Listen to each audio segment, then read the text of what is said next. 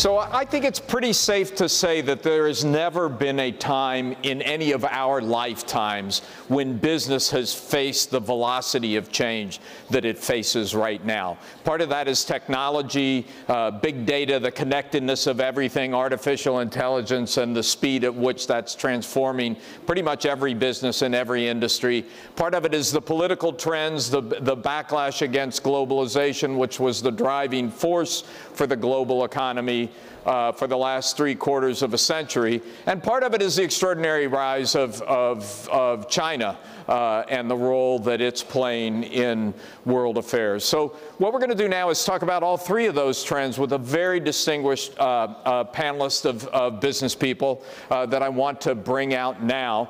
First of all, the chairman and CEO of HSBC, Stuart Gulliver, and then the chairman and CEO of Lenovo, Yuanqing, and the founder and chairman and CEO of Hillhouse Capital, Zhang. And I think we're going to have an interesting discussion. So gentlemen, please come out now and let's get going. In retail, potentially our competitors are verticals represented by fintech companies and platforms. If you look at fintech companies, what they tend to do is come in and disintermediate a particular activity, be it mortgage lending, credit cards, payments, etc. And so it's in that area that banks face the Skype moment that long-distance phone calls did to the phone companies. In other words, phone companies used to make $32 billion a year from long-distance phone calls. Skype comes along, they make nothing, and Skype makes its money from advertising. So banks face that revenue hit in things like retail FX, payments, etc. So there's a revenue impact. What I don't think there is a situation where the banks will be replaced, because I think all of the bank CEOs are enthusiastic purchase of fintech capability, because the fintech industry almost represents a supermarket to purchase from.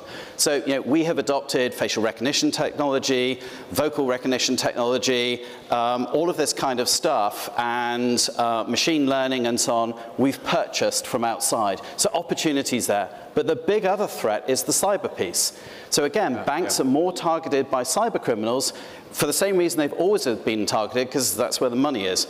So actually, clients expect to have total access and total security. That's quite hard to pull off. But you have to, as you buy into this fintech technology, you have to be willing to dramatically disrupt yourself, to recognize that you may be able to do things at half the cost or a quarter of the cost that you used to do. So, are banks ready to do that? I think banks have to do that to survive. We have to evolve at pace.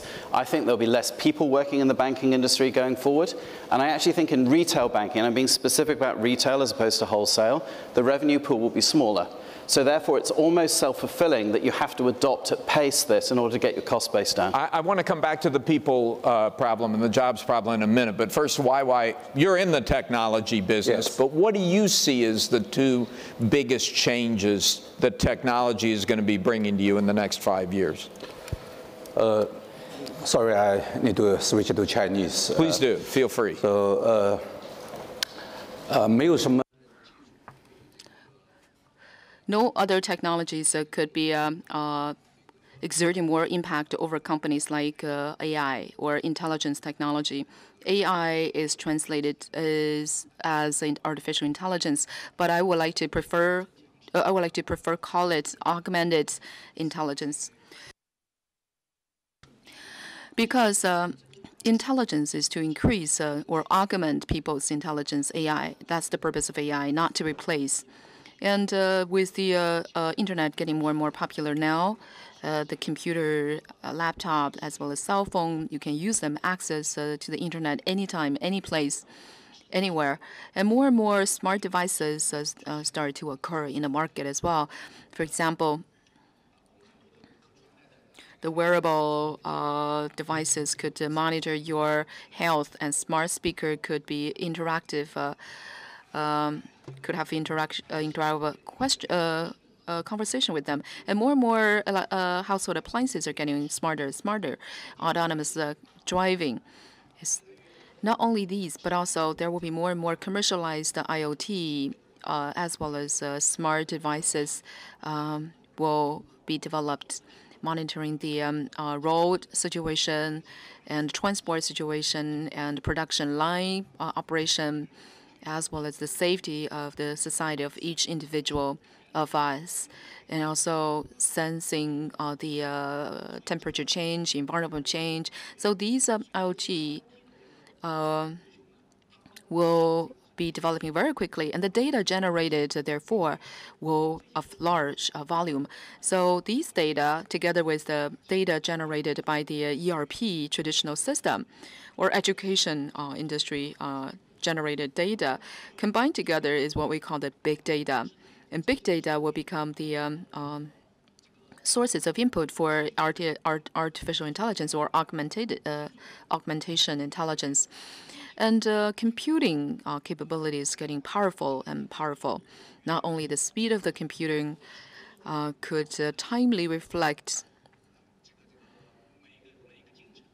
each progress or process, or the each process development of the reality, but also the cloud computing could also facilitate that.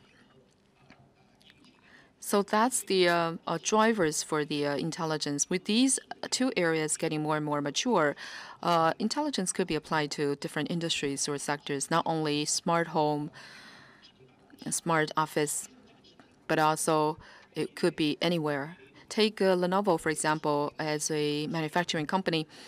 In our industry, in each process, each step of process of our industry, you can see the intelligence from the development of products to supply to the market, to marketing, to manufacturing, to services. For example, in the past, when we develop a certain product, the engineer will make decisions in the lab.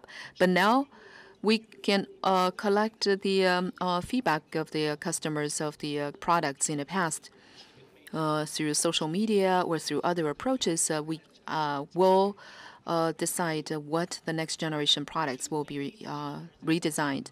And the best example could be shown in the process of manufacturing. The most difficult thing is to do the prediction of sales. In the past, it was only out of nowhere. People just think a certain number. But now with the big data analysis, including our historical sales data, as well as today's feedback, social media feedback of each and every product of ours sold, as well as those data related to the selling in the supermarkets or other department stores, we could very accurately predict the future 1 month or 1 quarter demand of our products. So this helped us a lot to balance the supply and demand. Very good for Lenovo, shouldn't it? Definitely, definitely, definitely. So, 其实包括像我们的这个 Yes, including the service as well. In the past, if there is a problem with our product, then they will call us and we will manually handle that.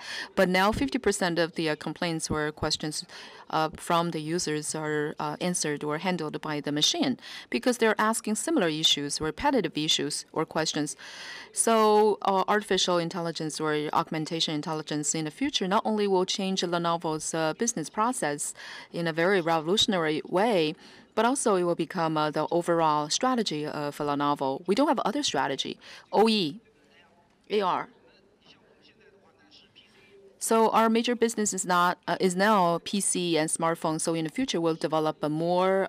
That's the basis for us to develop more smart devices, including smart office, smart home, as well as commercialized IoT devices. In our data center business, it is basically a computing power. A major part of the computer power. So not only the supercomputer, our supercomputer is leading the world. We are the one of, we have 87 supercomputers among the top 500 supercomputers in the world. And also our storage devices, storage system are widely used in the cloud computing and internet companies' database center. So that's our strategy.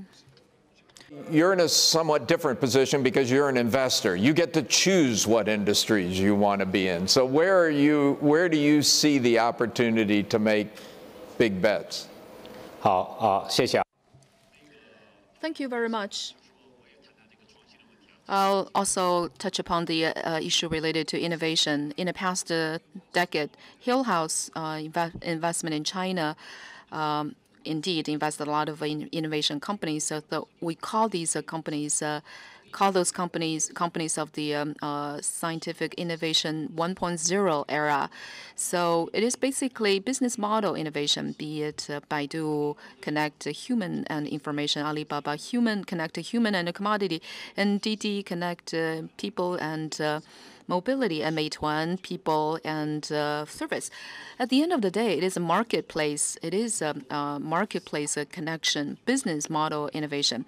So maybe next time when the version 2.0 era comes, the innovation will be extended to even further areas, and innovation will help those traditional, lagged behind, and marginalized business or companies or people, so that they could catch up the train of innovation. So I'm really excited about this. How can we use the technology to empower the traditional company? That's my what I'm interested in.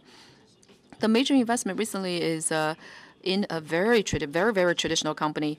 Baili is a women's shoe and sports shoe retailer. You know that retail industry has been totally beaten by the high-tech company. So according to the financial report, in the past 3 years, Baili's financial report have been declining consecutively 3 years. So we would like to use the technology to achieve a growth for them. How can we do that? First of all, technologies are well and better prepared. What does that mean? So let's take A refers to, we'll use ABC, A, artificial intelligence, B, big data, C, cloud. So we use ABC. Development has laid very solid foundation so that we could have the opportunity to make these traditional retail companies to shorten the distance between them and the tech company. So we believe Innovation 2.0 would be more inclusive and warm-hearted innovation. Not only it will encourage innovation, but also it will change the role of innovation from destructor into a equalizer, so that everybody could develop in an equal way. So as a control holder, after investing in Baili, now there are 120,000 employees. Okay, the traditional approach is leverage plus cost-cutting and lay off the worker. That's not what we did. So after buying this, investing in this Baidu, we made this pie bigger and making these 120,000 employees more efficient. So we have 80,000 for retail stores. So these employees are the best UIs. How can we provide a better experience to the customer by connecting these UIs, by using technologies to empower them and to incentivize them? That's something I'm really interested. I'm really excited and passionately devoted myself into it. It actually reminds me of our conversation with Jack Ma this morning. You're talking about a very optimistic, beneficent view of this technology future where the poor little corner shoe store is going to be empowered by the technology you provided to become more productive and more wealthy. But Stuart talked about fintech eliminating jobs in the banking industry. YY talked about artificial intelligence and smart factories that ultimately will lead to the elimination of jobs. Why should we think that technology isn't going to leave people out of jobs? 因为我觉得这个最后的科技实际上是它能够。Because I feel that we have to answer this question. Do we want this technology, including augmented intelligence? Do you want the top 1% become Superman, or do you want help those 90% of the people to decrease to minimize the digital gap And I think we need to do both.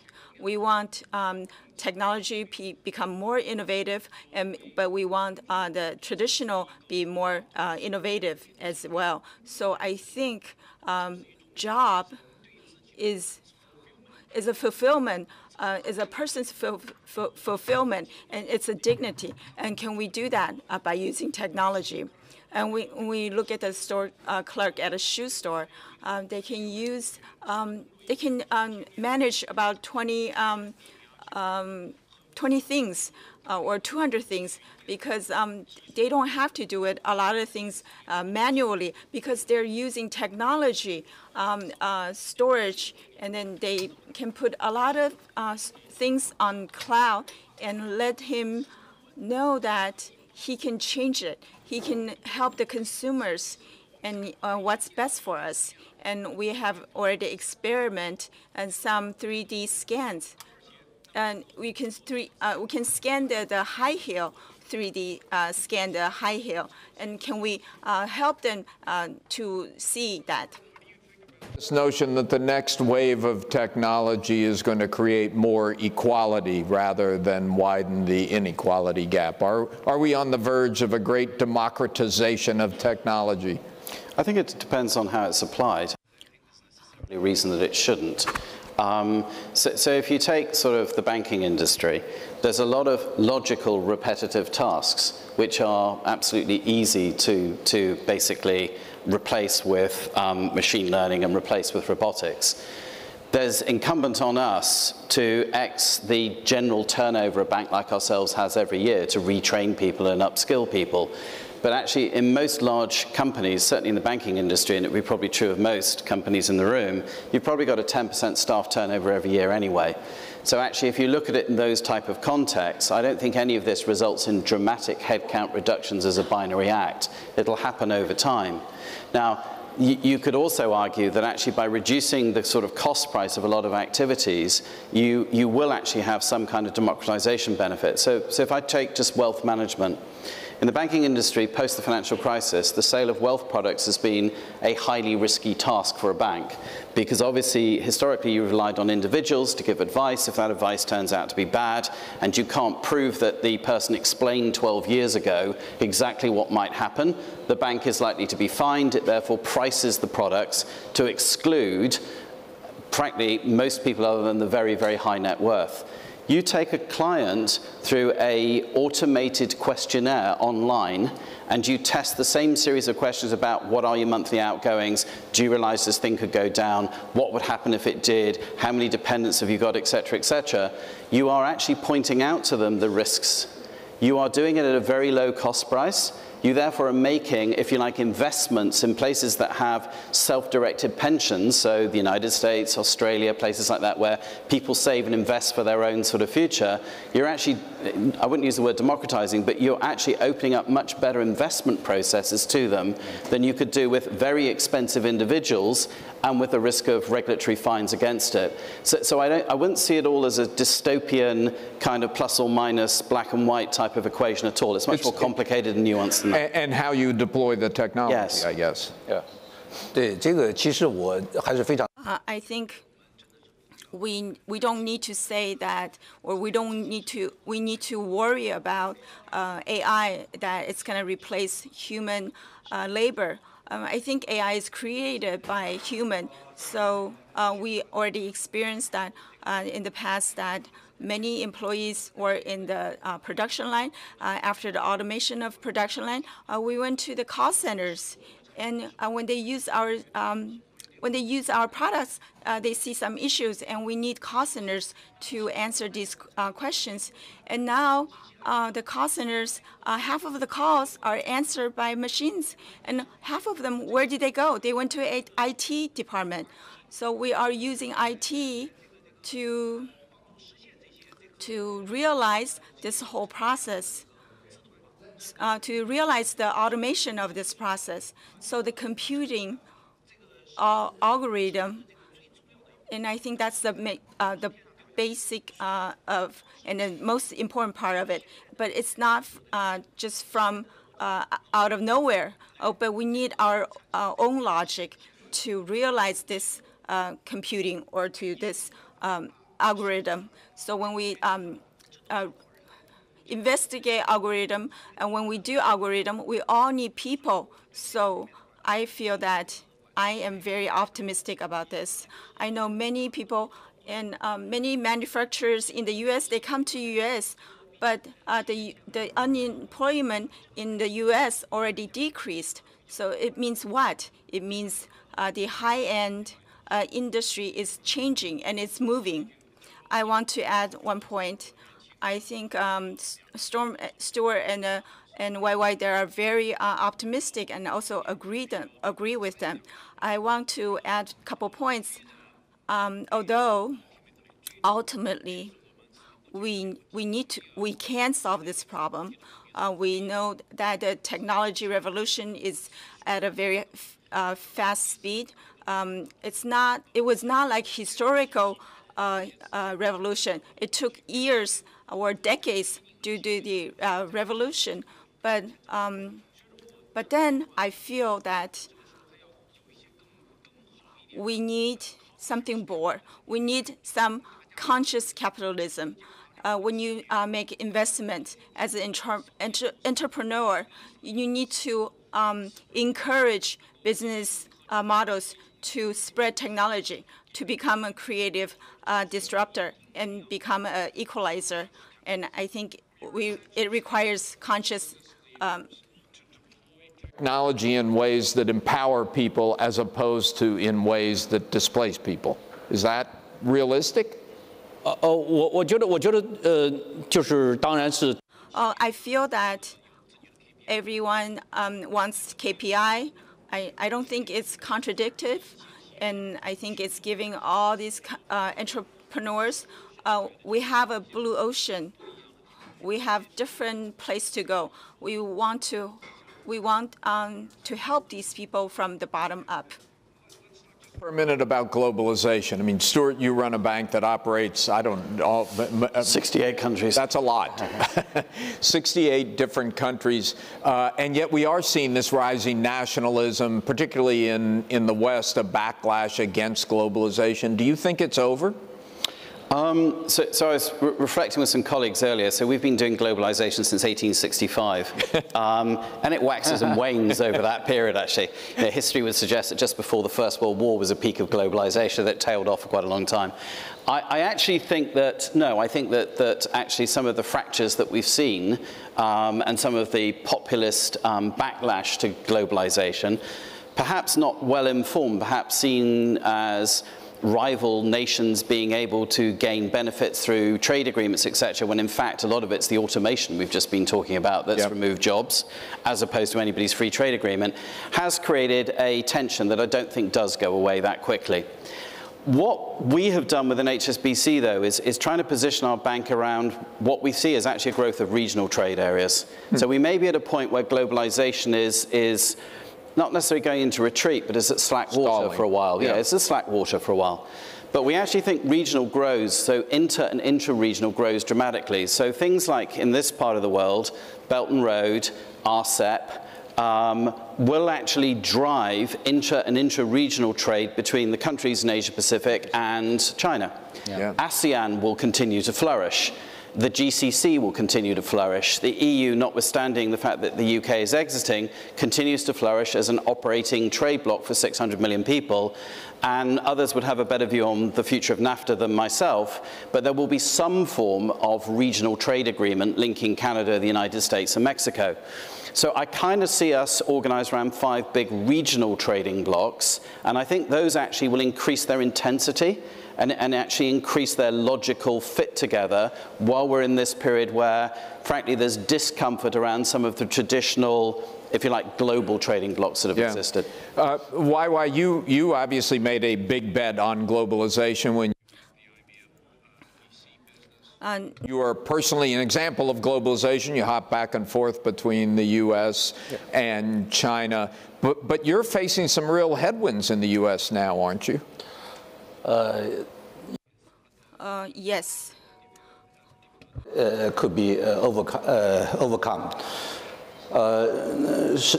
So actually, we operate in 160 countries. It's pretty good.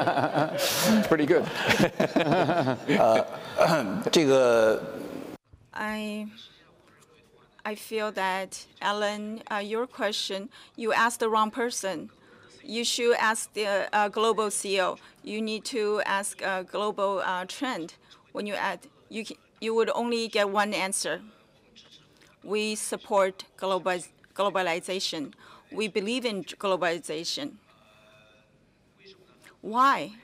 Because over half of our business are in other markets. For our Lenovo, our market is in over like 70 other places. So we cannot imagine without globalization. Our 70% of business is somewhere else besides China. And what are we going to do without it? So I believe globalization CEOs, they are all supporting globalization, and they are very confident about globalization. For Lenovo, I think we are a very good role model for globalization. And not only our 70% of business are in overseas, we also have a good policy. We have a global local policy. That means that we want our overseas markets to be localized. So no matter where we are in the world, we try to, or we utilize the local resources, talents, because we believe the local talents, they understand their domestic markets, and they understand the domestic culture. So Ellen, you just mentioned that there is anti-globalization movement, or the trend, also, especially after President Trump became the president of the United States. So I feel like that in U.S. or in Europe, we face some troubles, or we face some issues, but there are a lot less severe than what we see in Latin America. For example, in Latin America, we have to pay heavy tax. When your company is globalized, you have to get used to that country's climate, and you have to have that ability to do so. So in fact, I just mentioned that not only in the U.S. or in Japan, or in India, or in Brazil, in these countries, we feel that we already built our production base. And we not only have a production base, we have R&D base. So we can utilize the domestic resources and talents so that we can face these anti-global movement. So we are localizing in each market, in each country. So I think we want them to think that we are a local company. So I think it doesn't matter whether it's globalization or anti-globalization. I think we can all can face the issue. This is our strategy. Have a question for this panel? Let me turn then to the issue of China and China's growth. An extraordinary 2 decades, steady growth, fair amount of debt has built up at the same time. Can it continue, Zhang? I mean, you're making your bets here. Do you expect uninterrupted growth for another decade? At some point, gravity takes hold, doesn't it? 我觉得中国 I think China has a huge growth potential in the next step, so it has to be led by the entrepreneurship and innovation. So we can see it in each molecular of the air, in each cell of the blood of everyone. So what is the special feature of the innovation for China now? more than a decade years ago, when I was investing in China, the internet business model innovation, be it B2B, B2B, or B2C, it is C2C, copy to China. That's basically the model of innovation. But now China is transitioning from C2C to I2C, innovation to China. So a lot of innovations are coming from China to the world. Even sometimes the booking, online booking, ticket booking, or Meituan food booking, or online airline booking, etc. So if we can keep this innovative entrepreneurship so that everyone could fully use their potential, I believe in China, opportunities are only beginning. Bets these days. So we are very committed to. Been very committed to China. So on the innovation point, one of our IT innovation hubs is in Shenzhen, because actually we think the Chinese fintech is more advanced than the West. So actually we're going to pick up better ideas and greater innovation here in China than we will if we're on the west coast of the States as it stands at the moment. And if we look at where we're sitting now, we think the Pearl River Delta is a huge growth area.